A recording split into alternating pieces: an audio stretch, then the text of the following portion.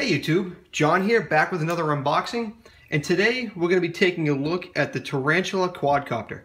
Now, this quadcopter caught my attention about a month or so ago when it came out in the market, and primarily because it's a clone by design and name of the X6 Tarantula. So, pretty bold move by whatever company designed this. I see Drone Quadcopter here. I don't know if that's the name of the company, the name of the quadcopter. I think we'll know more when we get inside. But I was definitely interested to see how this thing would look, feel, and perform. Not only in relation to the real X6 Tarantula, but also as its own quadcopter. So let's go ahead and get this thing opened up. Box open.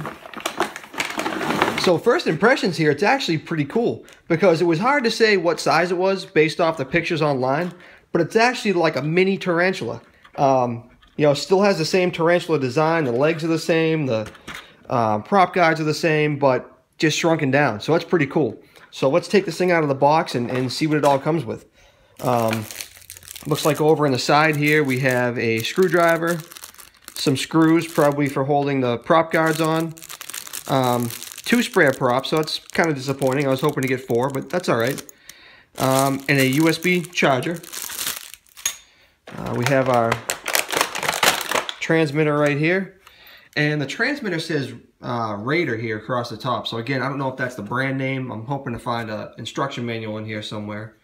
But just a sticker here, no buttons on the bottom. We have trim buttons here and here. I mean, the sticks don't feel terrible. They feel a little cheap, but not the worst I've felt. These buttons are fake, and we have 4 shoulder buttons here up on top. So we'll have to go through the instruction manual and see what they do. This over to the side here, and it looks like we have a twisty tie holding the quadcopter down. We do.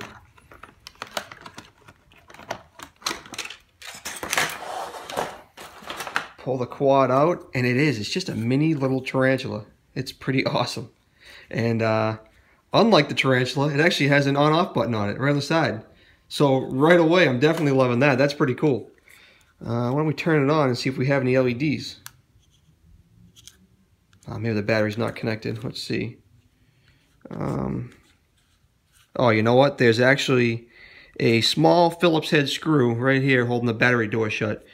So hang tight, I'll unscrew this and we'll see what size battery's in it. Okay, battery door screw removed. It opens just like a tarantula door. That's hysterical. We'll pull the battery out. And it is a 300 milliamp hour, 3.7 volt battery with your micro low-C connector. So let's plug this thing in and see if we have any LEDs. Alright, it's plugged in. Turn the switch on. And we do. We have nice LEDs down here in the arms, just like the full-size tarantula.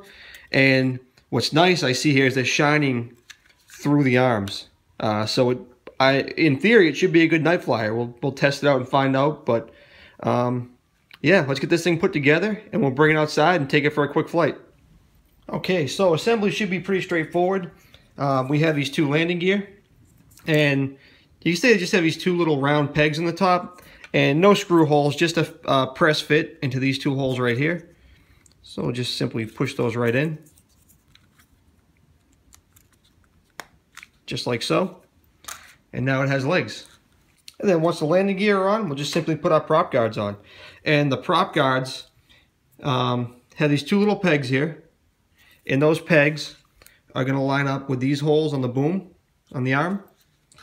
And then there's just a small screw hole here on the bottom on like the LED lens, and that'll just screw right into the arm. So we'll take this, and it looks like it's a pretty tight fit. It's really tough. It probably wouldn't be a good idea to take these on and off because you'll probably wind up breaking them eventually. But I like to do my first flights with the prop guards on, and that way I can measure the flight time with the prop guards on, and typically I'll just take them off and leave them off after that. But I like to get flight times with and without prop guards just to give a full assessment of how, not only what kind of flight times to expect, but how it flies with the prop guards on and off. So we'll just thread those on like so, and we'll just go around and do the other 4, and we'll be ready to fly. And just one quick tip, now that I'm on my second prop guard, I found it's actually easier to screw on the prop guard first and then push these little tabs in afterwards. Just a lot less fiddly that way. So if you're playing along at home, definitely a lot easier that way. Alright, so there it is, all assembled in all its glory. The only thing left to do is take this thing outside and bring it for its maiden flight.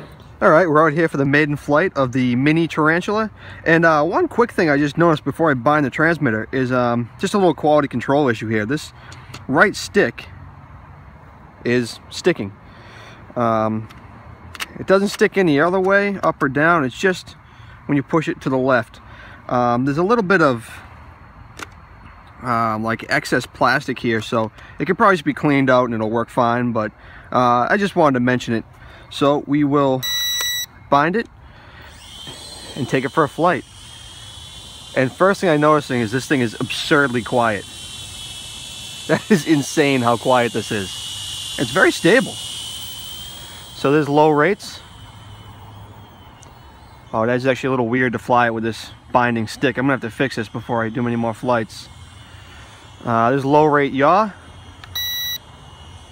Oops, that's headless mode.